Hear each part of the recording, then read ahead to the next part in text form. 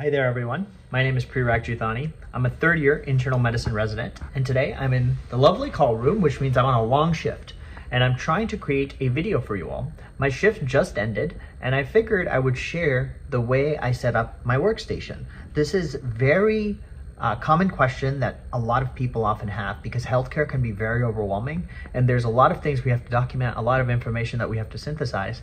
And oftentimes the built environment, AKA the workstation that you create, is gonna help you establish or achieve whatever it is you want to achieve. So today I'm gonna physically show you my workstation, how I go about writing notes, the way I kind of set everything up to make sure that we can provide great care for patients.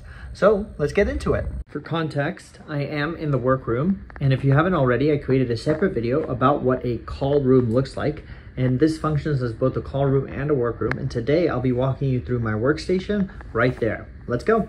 All right, so here it is, and I'm gonna walk you through all of this very slowly because initially it can be overwhelming.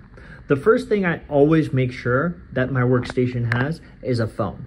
You need to be able to call the operator, you need to be able to call the ED, you need to be able to call your colleagues when things come up. You can't always be relying on your cell phone because you may not always have service. So that's why the number one thing I always look for at a workstation is a phone. It makes it easier to reach out to people and gives me another line to do so. The second thing is the computer. The computer is helpful, and I almost always use the main computer at the desk for everything related to the electronic medical record. This is where I type all my patient notes. This is usually also where I log in. This is something that not a lot of people know about, but I actually have an iPad. This was an iPad that was given to me by my medical school. The iPad can be very helpful because, again, they have a epic version on the iPad called Canto. Canto is basically the desktop Epic, but catered more toward a smaller screen. It can also help me look at labs, and so if I'm looking at a patient's chart here and I'm documenting a note, I can have their chart pulled up here, I can look through their labs, I can look through their imaging findings.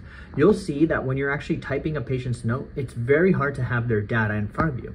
And so that's usually what this smaller screen allows me to establish. If I'm very lucky at a workstation, I usually also look for one of these. For those of you who have been in the hospital, you may know what it is. And for those of you who haven't, you may not. I'll walk you through it. This is something that records your voice. When I press this middle button, it will automatically start recording what I'm saying and transcribe it into text. That transcription will then directly be on my computer that I showed you in front of me. And then I can copy and paste that transcription directly into my patient note. This is particularly helpful because, believe it or not, typing is not as fast as talking. So now, watch this. I can walk you through a sample dictation, period.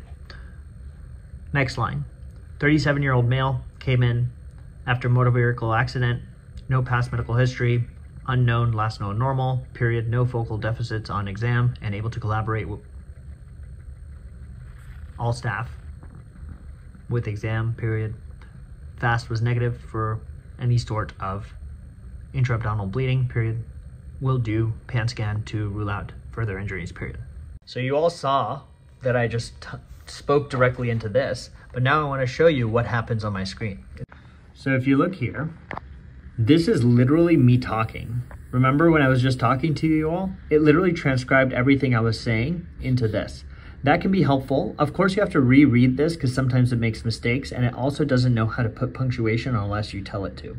But now this is that part that I told you. I gave you a sample patient and I said 37-year-old male, and you'll see that it dictated it exactly as I said it. So this sort of tool can be very helpful because it saves time, it makes recording easy, and it also often makes documentation easy. So now we've gone over the phone, the computer, the iPad, and then this microphone. The last thing is actually my laptop. I usually bring my laptop from home, and within the laptop I like to check for two things. The first one is this, which is a physical charger for things like this, which is my iPhone, and things like this, which is my iPad.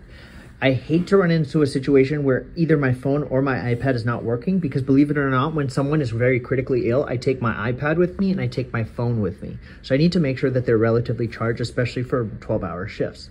The second thing I usually have pulled up on my laptop is actually Dynamed or some sort of external resource, such as OpenEvidence. OpenEvidence is basically another resource where you can ask any sort of question and it pops out a great answer, and I've been using it a ton.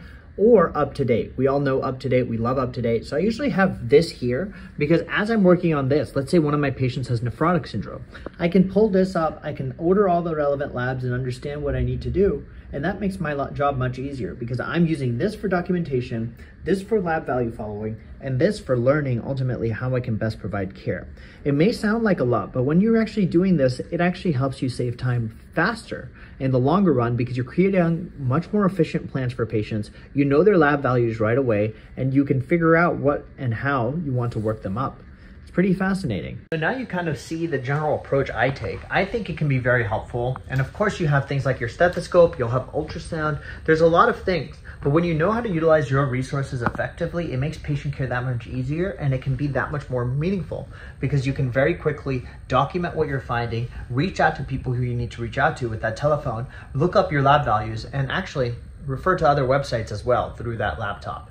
I think other people will have other approaches, and as I said, this can be just my personal way of sharing with you all what works for me. If you find it helpful, try it out. And if you don't find it helpful, that's fine. Just know that these sorts of technologies such as voice recording, note dictation, and then obviously other websites can be really helpful in helping you take good care of patients. So I hope this was helpful. If you like this video, please drop a like, comment, share, subscribe, and I'll see you all in the next one. Peace.